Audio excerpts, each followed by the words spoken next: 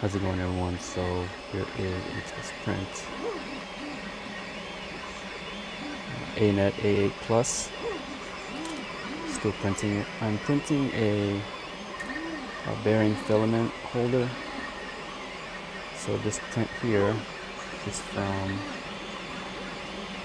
the Ender 5 Plus, which I'm still printing.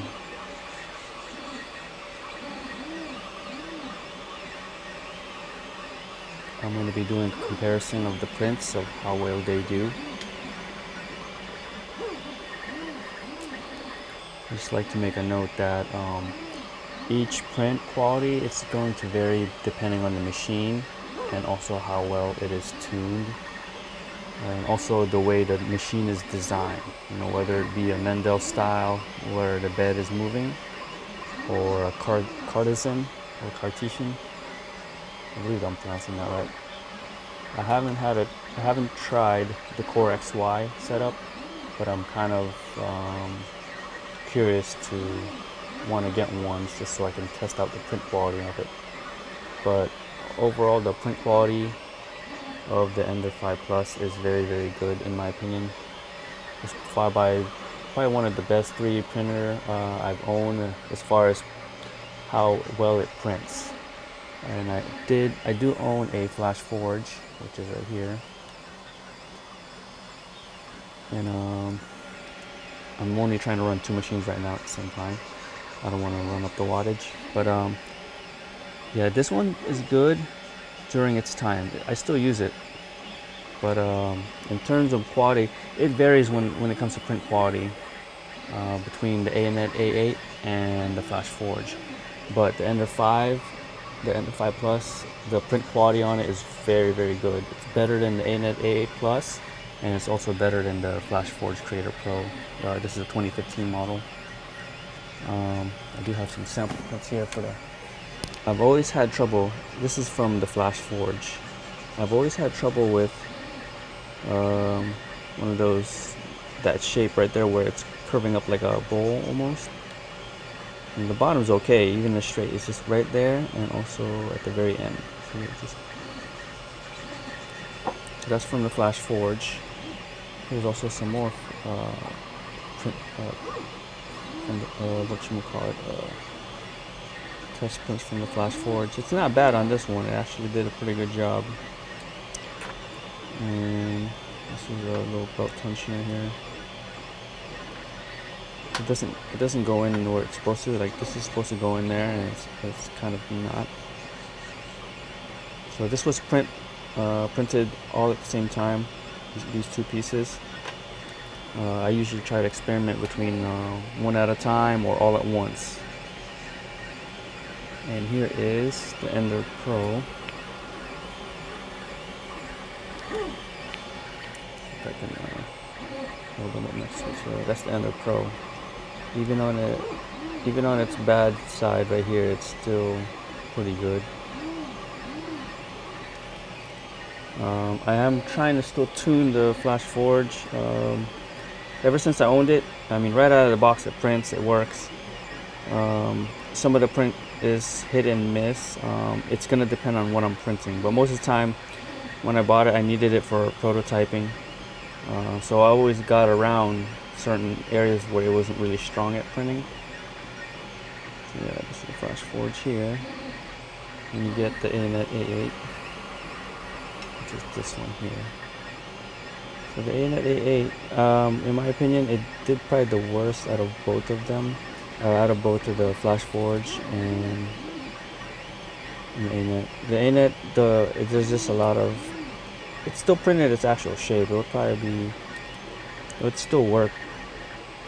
These pieces are actually extensioners, like an adjustable extensioner for the Anet A8 Plus. I was gonna do a tensioner, but I might not even bother upgrading the Anet. I might, I'm thinking about rebuilding it. That might be a whole nother video, but so yeah.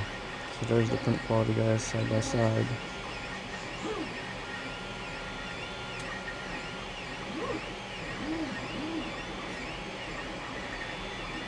It has doesn't have smooth. This one, you can see the ridges, but the surfaces are a whole lot smoother.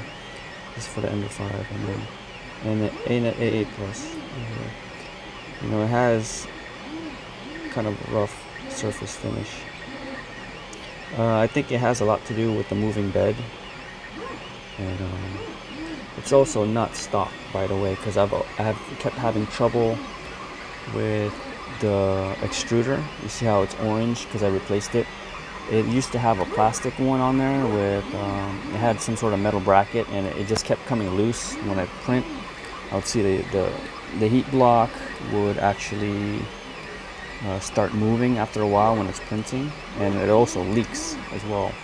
I did replace this with this one, but this one is still kind of leaking, but not as bad as the old one. I think the biggest issue with the Anet A8 Plus is the bed's too big, it's too heavy, at least in my opinion. You have to slow down the print quality, that or enable some sort of jerk control on your slicer settings. And also the X gantry right now is quite heavy since I added that aluminum extruder tensioner.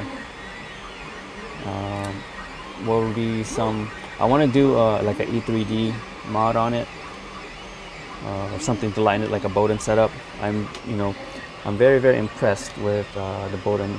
I wasn't too much of a fan of them at first because I wanted to print in TPU, but I'm going to experiment also with the Capricorn tubing, and then I'm going to try printing TPU with it. I've always been a huge fan of the direct drives, but the print quality on Bowden's, oh my goodness, like, especially when the machine is set up right, it's really, really good. I'm going to do a final shot on this one when it's done. Actually, maybe I could just shine the light on it real quick. Yeah, you can see it looks really good, even on that part right there.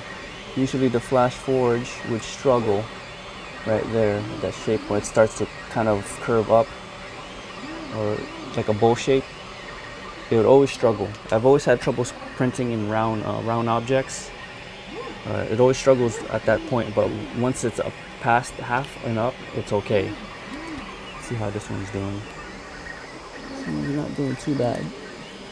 Actually, it's doing better. But I'll do a comparison video once all of this is done.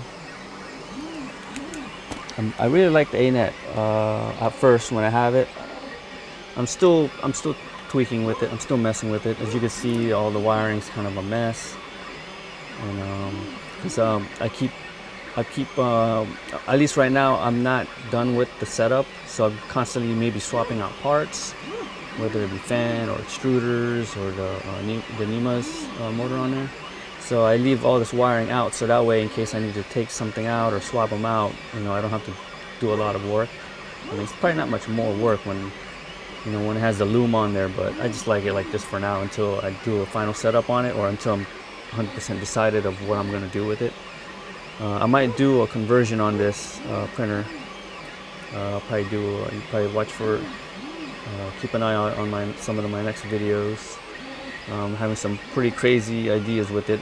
The thing that's kind of hesitating me from doing any further mods with this printer is I can just buy another printer. I mean, yeah, they're pricey and stuff, but it's just on your weekend sometimes you just want to enjoy your day off, and I mean, I do assembly, and sometimes I need to give my hands a break. But there are times where I'm kind of itching to build stuff. So, but anyways, yep, that's it for now for this video. Oh yeah, here's some more test prints actually from more of the Ender Pro. Grab over here. I'm very, very impressed with the Ender. I mean, not Ender Pro, but the Ender 5 Plus. Just the print quality. Like, oh my goodness. Now I'm curious about the Core XY. See, this is the Ender 5 Plus here. Came out really, really good. Oops, dropping stuff here. This is the other one. This is the Y-axis tensioner for the Anet A8. So yeah, I was printing a lot of tensioners because I'm thinking on the Anet A8 that I'm having print quality issues, possibly because the belts aren't tightened, but it might be the case or it might not be. I'll find out when I swap them out. Yeah, guys, that's it for now. Hopefully this video has been helpful. I know I did a couple of rambling about it, all these printers, but I'm kind of just sharing my experience with them, so hopefully it'll be useful to somebody. Alright guys, thanks for watching. Bye.